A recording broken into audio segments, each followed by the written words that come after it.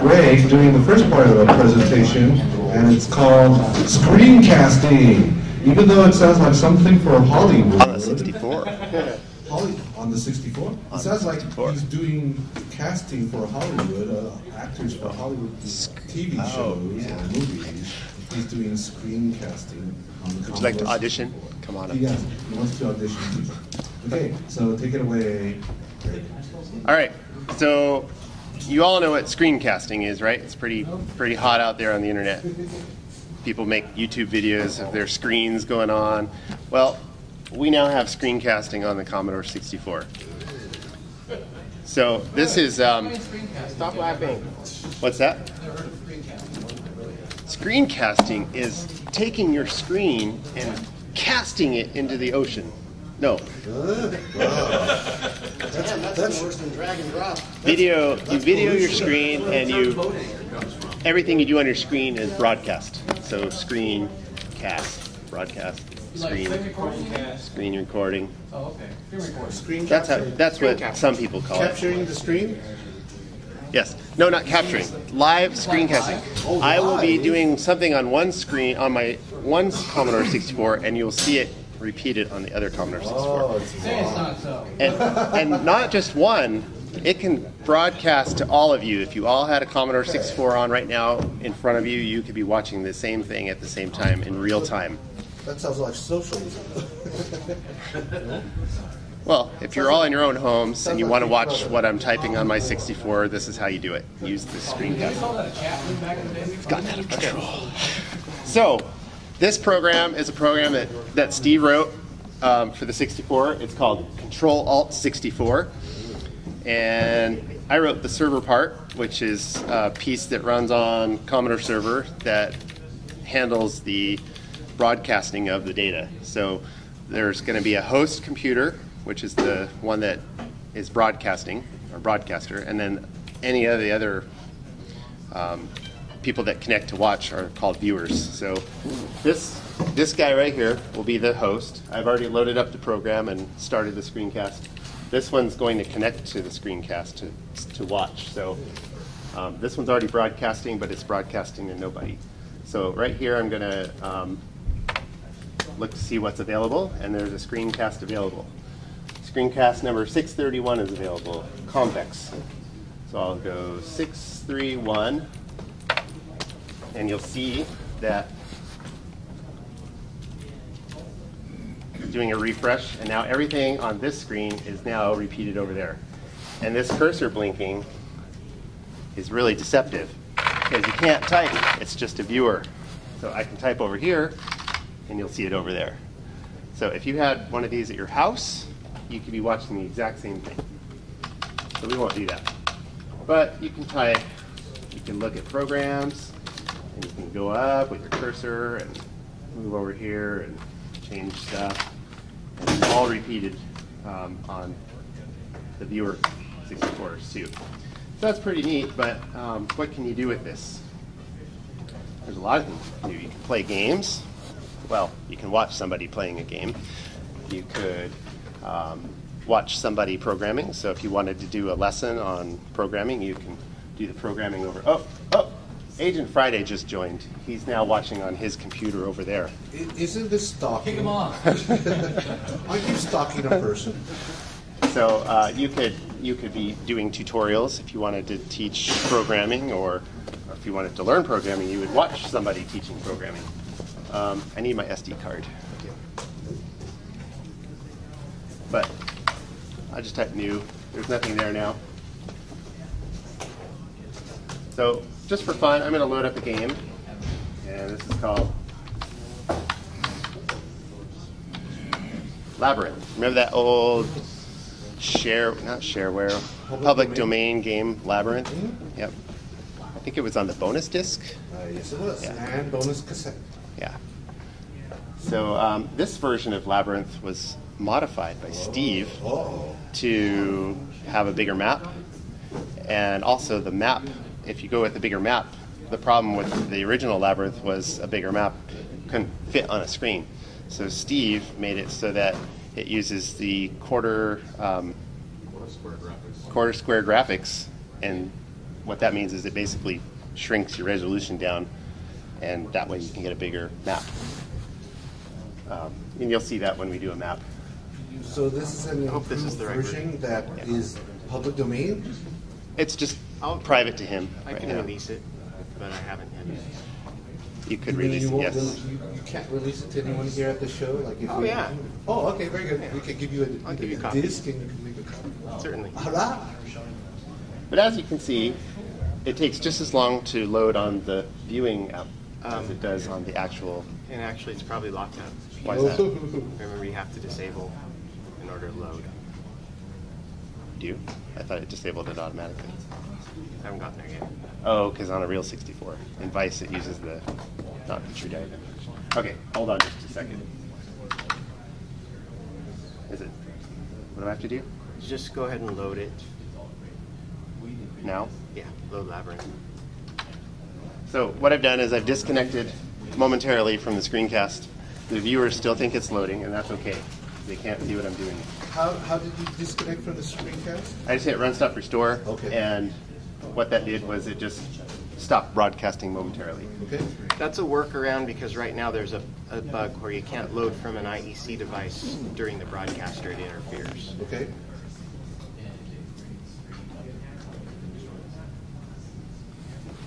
Yeah, the serial bus conflicts with the RS-232 port. It's a documented thing in the programmer's reference guide. Okay. 52227. I thought it was 8. 5224 plus 3. So we're back, and it looks like we're done loading. So now you can see program is there. And just type right. So how big of a labyrinth should we make? The big labyrinth, or just a little tiny one? About a 5x5 to start with.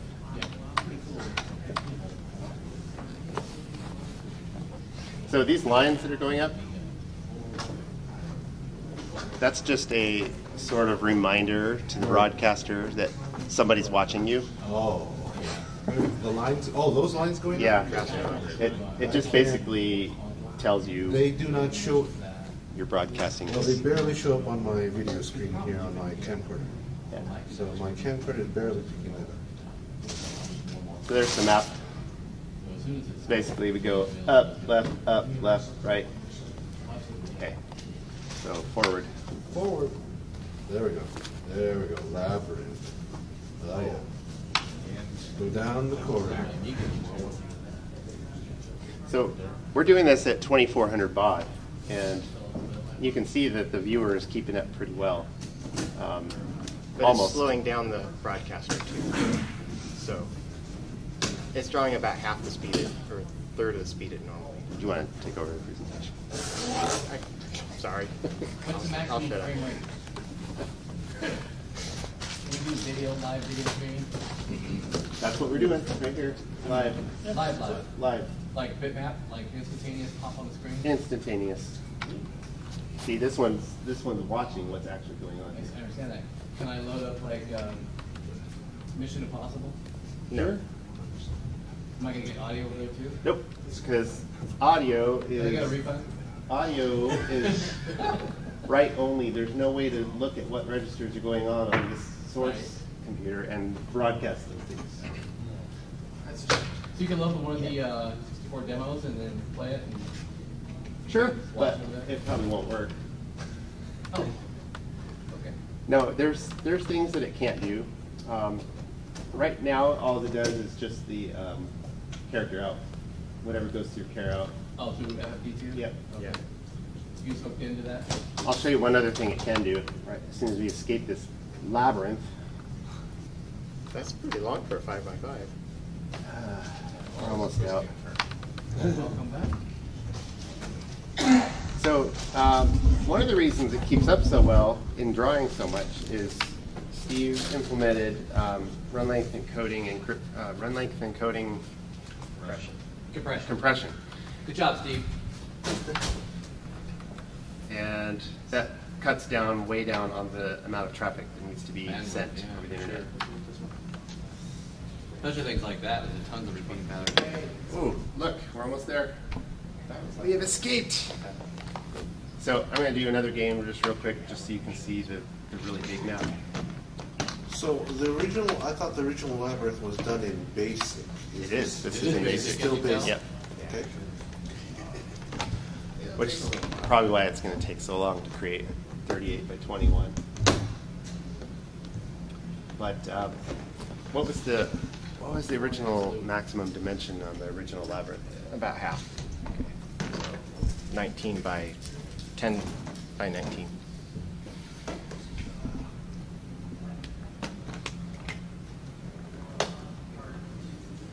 And if you try to bump into a wall, it will change the border color. So Oh, I'll have to try that. Greg, I've used the Super CPU with Labyrinth and it's sped it up greatly. Would a Super CPU benefit this in any way? Does it collide with any memory locations that are? No, with your version, I do not. Probably not. It just uses the I/O range, right? It only modifies I/O. The Yeah. Super CPU. Anyone? Anyone? the main thing is having a Comet that works with the Super CPU. I have a 38K driver that I made for JBev that does work on the Super CPU. Where's my work key? Yeah. W. So what's the maximum number of lines you can have? N. It doesn't slow down? It probably does, because the broadcaster, the server, would obviously have to go through more clients to serve, but It's who's actually doing the broadcasting? Is it the Commodore server? so this computer sends data to an app server through Commodore server. So there's an app server that hooks into Commodore server, and there's a mode that you can go into where you get direct communication to the app server. So it connects to the app server, sends the data, and then the app server also knows who else is connected into the same game. It's not really a game, but it's called a game on Commodore server. And so it knows everybody that's attached to it. So it then forwards that packet on as it comes in. It's pretty fast. I think we've tested, about 15 clients, and it was fine. Yeah. Wow. Finally. Whoa. So yeah, you've never seen Labyrinth like this before. That's written basic. Yeah. So that's a Labyrinth I will not attempt to go through. It would take you days to go through that? But You I can do will bump into the wall. It's finishing. Snapshot with your phone. What? Take a snapshot with your phone. Like picture? That's cheating. Oh, you have to go through. Well, you can hit the H key anytime to see the map. Oh, and wasn't there a back command too? Yeah, that I Steve added added? back, Yeah. so you can back up in this version. Yeah. So you got forward, and then you can just go back. Oh. Before you had to go left, left, forward, right, right. And the back command is just B for back? B, yeah. And I think I added a strafe left and right with the greater than and less than, but I'm not sure if I got that in that version. We haven't added the monsters yet. Or the multiplayer aspect. Whoa. That'd be fun. Hey Steve, how big is the code for that? Yeah, how much basic? The broadcaster, No, I meant for the Labyrinth game. the Labyrinth game? I don't know. But we could look. Did they ever convert it to assembly before? I don't know, but so it needs to be done. Yeah. Okay, you missed that. Camera. Audience. Camera? Camera audience. I've never been called camera before, Our whole okay? audience missed that. So I'm facing a wall. Cameraman. I'm going to bump right into it. Ouch. Ouch. Did you see that? No. Last forward. Okay, I'm going to go forward again. Ouch, the border. Oh, that's the border. So the border is the border actually broadcasts as well. So that's what I wanted to show you, that you can go 53280 Or 53280 281.0. So are those the only two pokes that Those you are the support? only two right now, but I'm going to use the same method to catch direct screen writes eventually. So we'll list the program. So obviously there's some delay. It's a lot of data being rebroadcast. So this is merely sending all this data, but that's like catching up. Not bad though. No, so it's at 2000, 1900. So not too bad. And that will take almost as long to list as it takes to generate a map. It's pretty long. Okay, so any questions about the broadcast? Is this something that we can just get off the Commodore server? Yes, it's on the, so on Commodore server there's a public folder, and in that, whenever you connect to Commodore server, you attach, it automatically attaches the V1541 disk, which is the main disk that has most of the stuff, and it's called screencast. Okay. And we've done screencasts at our club meetings. So if you ever join us on our club meeting night, and we happen to be doing a screencast, you can watch it. We've done like on-the-fly programming, and people can watch us see what we're programming, and then we can save the file to the server, and you guys can download it from the server. So it's kind of handy. What's the latest version of 1541, the B1541? 2.4, and that's been out for about a year. Oh, is it? I have a new update that I'm going to do, but I have to like shrink it down a little bit. It's getting kind of big, so do some optimization on it. So it's obviously a stretch, but with the screen share, I was wondering, have you envisioned a device that would then allow the people to talk to each other? Yeah, that's on our list to do. Both send messages and like give somebody control. Oh, there's another feature that we're not using right now, which allows the broadcaster, this person, to have, say, a separate computer hooked into chat.